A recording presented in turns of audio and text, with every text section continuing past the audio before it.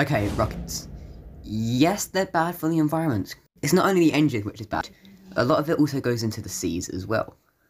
Now, you've seen it many times, solid rocket boosters, but where did they actually land? But obviously this stuff is now in the ocean, and all the leftover fuel. This is a problem. Some countries do just leave in the ocean, and that's where Team Seas comes in. Me and other creators today are all uploading videos on this, and we are trying to get £30 million of trash out of our oceans.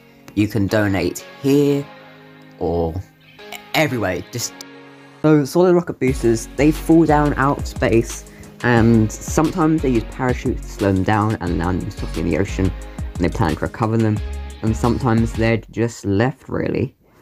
But how can we actually get them out of the ocean?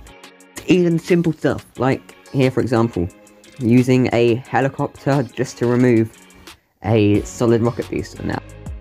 So if you can help, please donate. Thank you for watching.